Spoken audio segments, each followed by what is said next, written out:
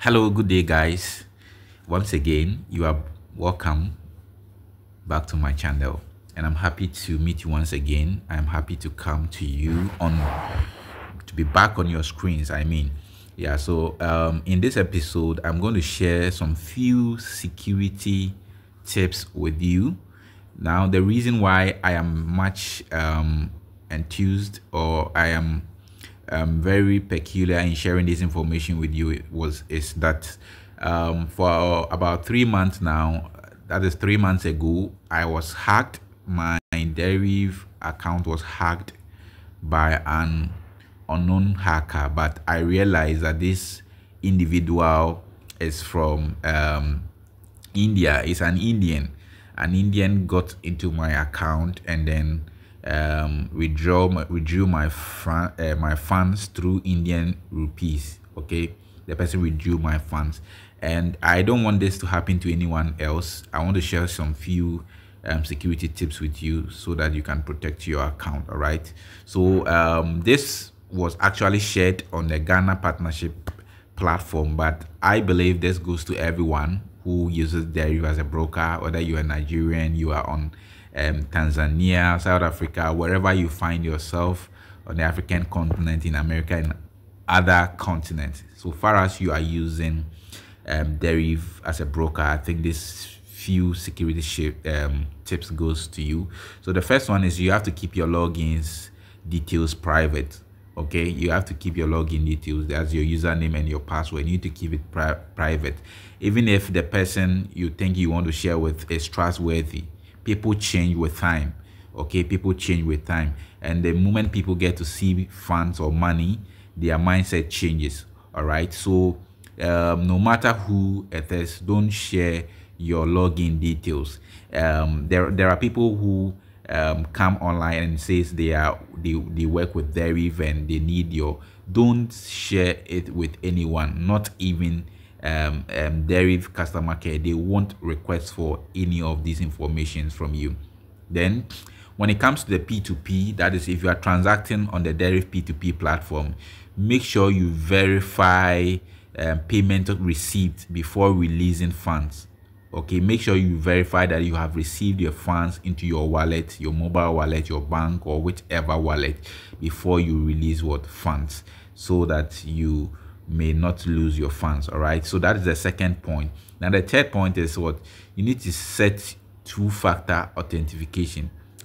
Try to add a two-factor authentication to your login, so that it will add an extra layer of protection to your account. It adds an extra layer of protection to account. So for this one I am very much particular about it.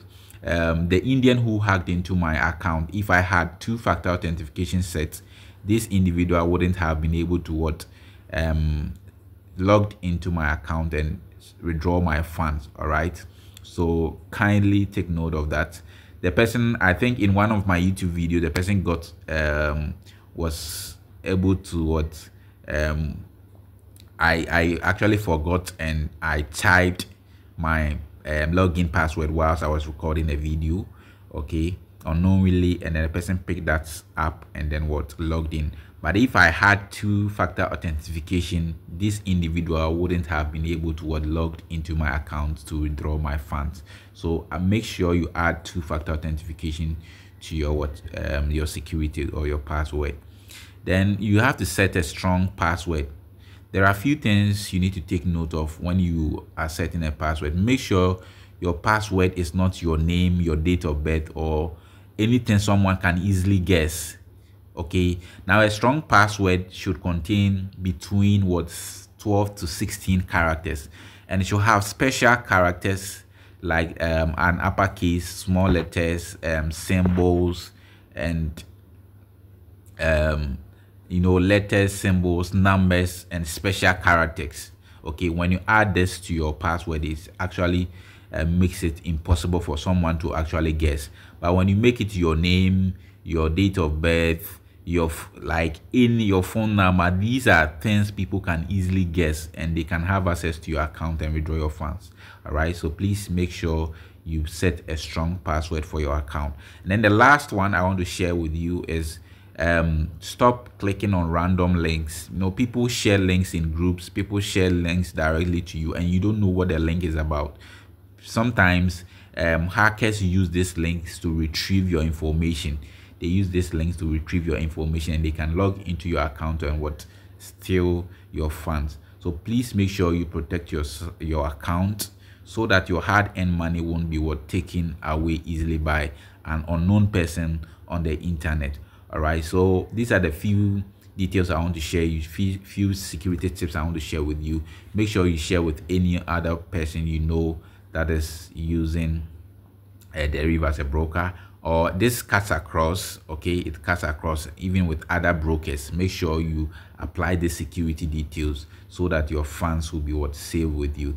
Thank you so much. If you found this information useful, make sure you hit the like button, and then if you are new on my channel, make sure you subscribe, and then you turn on the notification bell icon so that you'll be updated each time I upload content. And I always say that if you want to know anything about forex trading, this is the right channel for you. From technical analysis, fundamental analysis, from tutorials on guides on how to do anything concerning trading, this is the right platform for you. Thank you so much. I will see you in my next episode.